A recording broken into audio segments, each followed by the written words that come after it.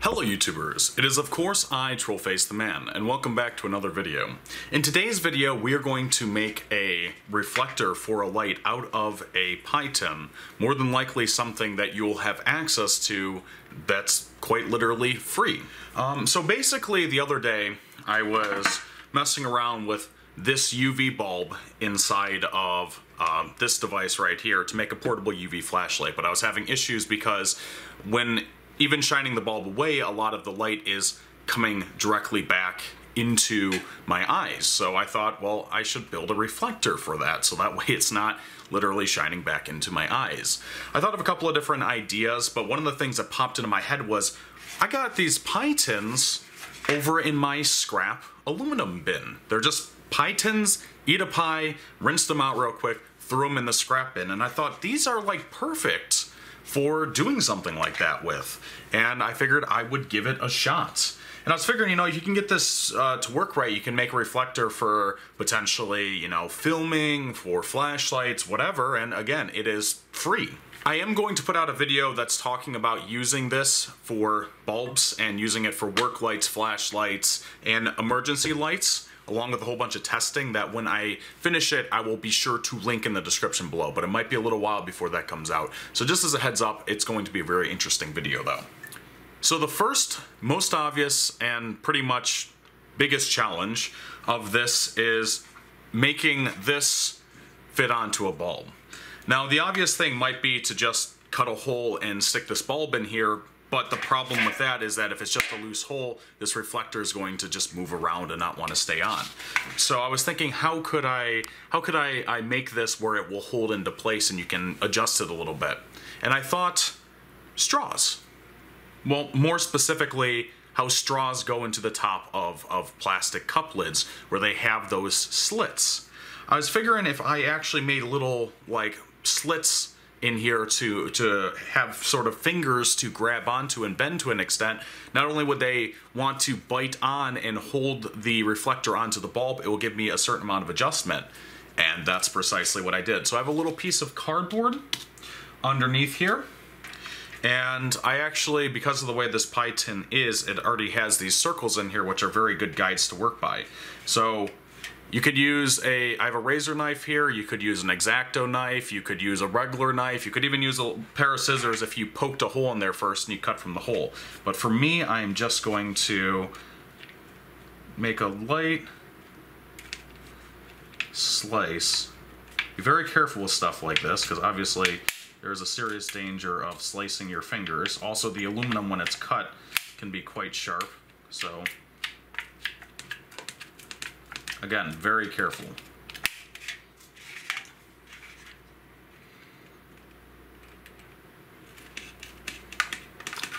Instead of actually directly cutting, I'm kind of like moving and then pushing down instead of just pulling straight back. I find in this case, oops, that works better. So again, now I'm gonna go from the center here, then come around the other side, and again, do the same thing until I will eventually get this. Very simple, right? Now keep in mind, you want to start small and then work your way up. You don't want to start too big in the first place and thereby end up with a ruined hole. Gee, that came out much different than I was thinking, but yes. So anyways, now what we can do is just take the bulb like this and insert it in. And we have these, now because I did push these out a little bit more, I'm actually gonna pull this out. I'm gonna bend them back straight, and again, this aluminum is very sharp, so be careful. I'm gonna bend these back down, and then reinsert this back in. And hopefully what we should have is a reflector that does a pretty decent job of staying on and moving with the light, which you can see it is actually staying on fairly decently. But beyond that, with a bulb like this, you can take something like a hose clamp and put it around the little aluminum or aluminium fingers, if you prefer that. And then tighten it very lightly. Again, light is key around there, but if you tighten it very lightly, that will stay permanently affixed into place. The same thing goes with CFL bulbs. You can see I have a CFL bulb wedged into this one. Again, you can very easily use a hose clamp, especially because these bases are very flat and straight. Use a hose clamp in order to clamp it on there, and then you have a permanent light reflector. Things are a little bit more complicated with bulbs like this though. This is just a standard filament style UV bulb. The reason why it's different with these is because you probably don't want to hose clamp to glass. Sometimes this glass is pressurized. For example, I think a lot of these ones have helium inside of them in order to help dissipate heat. I don't know, because this is a lower wattage one. It's probably not going to have helium inside of it. It's probably just going to have air. But sometimes they are pressurized, sometimes they have gases in them. So it's just best not to put pressure on them like this. And the issue is that let's say that this is a socket inside of a light, and if I just have this wedged on here, even though if these aluminum fingers can hold onto the light itself, one, you're going to get a lot of bleed around them, and two, there's the issue that these fingers could potentially slip down into the light socket here and make contact with the outer part of the light, this metallic base of the light, which is going to mean that this plate is potentially going to become connected with the neutral side, and depending on where the best path flow is for the current, could potentially have power come through you. So for example, the power comes through this bulb and wants to return through the neutral, which this base is in connection with. This aluminum fixture is touching that base. You touch this and then you ground yourself. Some of that current may decide to pass through you instead of just going to the return on the breaker. So there's a couple of ways to deal with this. One, if you have an extended base like this, now this is a standard house plug to an A19 adapter. I think it's A19. It's these bases right here.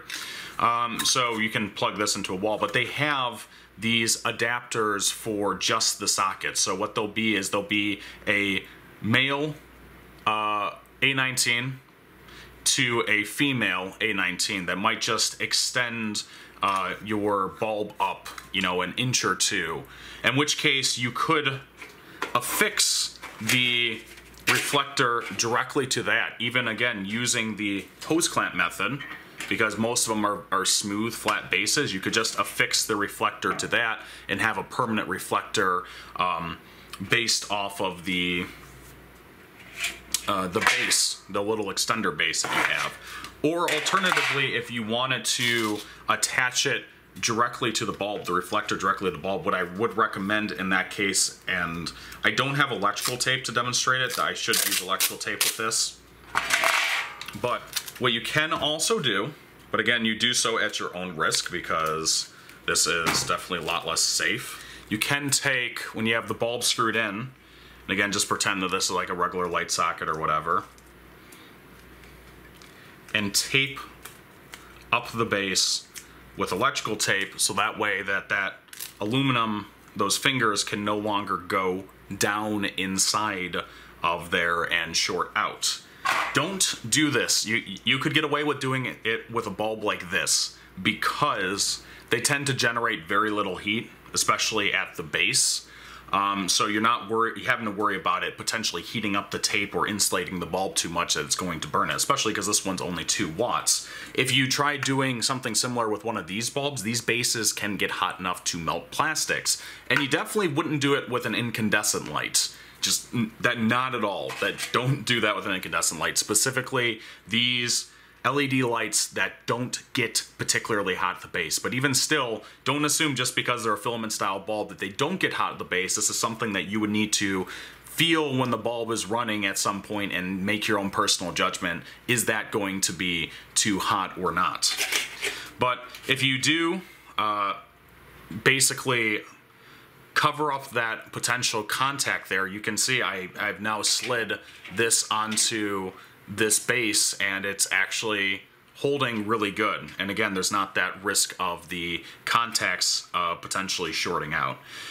You could even, again, if it's a very low powered light or low heat generating light, you could potentially even take another piece of tape and wrap it around these fingers here like you might with the hose clamp in order to permanently affix that in place. And because we're now putting it lower on the bulb, we're going to collect more of this light inside of the reflector and blast it out versus if again, it was mounted like way up here.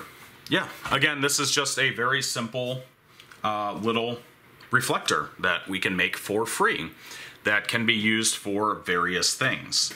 Now, I looked online, I've seen a couple of these for candles. I have not seen anyone make these for bulbs. So I think this is actually a very cool concept for a bulb reflector. And super easy to do, as you can see. It's literally a couple of minute process. More time explaining than actually doing. I think it's time, though, to actually test it out. So what I am going to do is I'm going to set up my camera and I'm going to take a couple of pictures and we're going to see how much light collection this has pre-reflector and post-reflector, which should be a pretty simple process of just taking the pictures more or less at the same exposure level. Starting with the front-facing chip-style LED, we really don't see much improvement from the reflector. But this isn't too surprising given its front bias already. In the distance we can see a little extra light.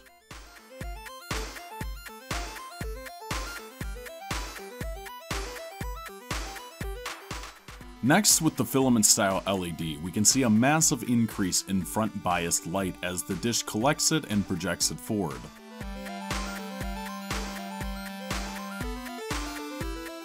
Especially in the distance.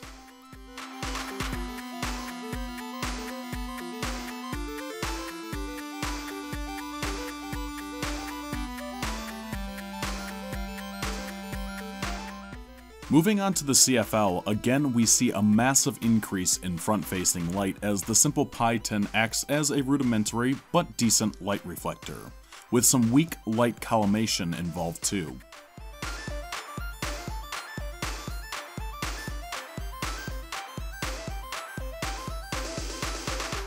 Lastly, for fun, we try out the 2-watt UV bulb. This has probably one of the most apparent increases in output I find. Maybe it has to do with the throw of the light and the reflector being optimized best for its angle, I don't know, but the difference is pretty clear.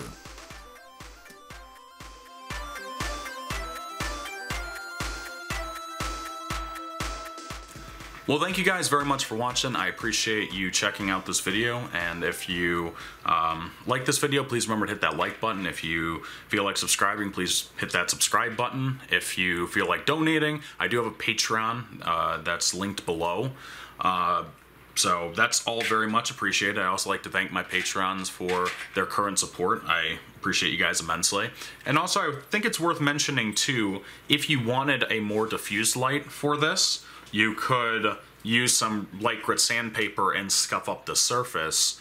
If you wanted a less diffused light, you could actually use some polishing compound and polish up the surface. If you wanted a colored diffused light, or you just wanted a white diffused light, you could paint this white, a very bright white, and it'll provide white diffused light. Let's say you wanted like a reddish toned diffused light. You could paint the inside of this red and let the light reflect off of the red, casting a little bit of a reddish tint to it. There's actually, especially seeing as you can get these for quite literally free, you could have dozens of these with different colors and everything else that you could use just, you know, there, that you make for free or relatively free, depending on if you consider buying some pie and eating pie a cost. I don't consider that a cost. I consider that a benefit or a reward, but, you know, maybe you don't really like pies. I don't know.